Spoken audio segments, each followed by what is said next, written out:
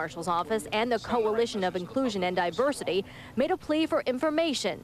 They want to know who destroyed this Sarasota home, and they're willing to pay to find out.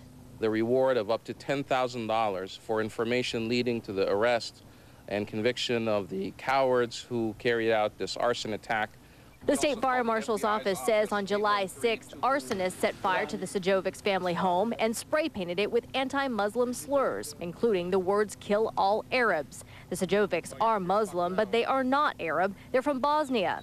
Last week, Mrs. Sajovic described what it was like to come to America for freedom, only to come face to face with hate. My heart now, it's pretty empty. I don't know how you're going to understand, but it's like... Bosnian, Arab, or any other ethnic background, CARE says what happened here is clearly a hate crime. Executive Director Ahmed Badir hopes the reward will help track down those responsible so justice can be served. And the sooner that we apprehend the suspects, the better.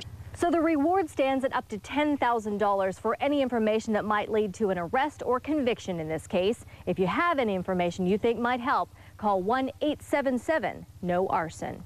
We're in Sarasota. I'm Dawn Pellis, ABC Action News.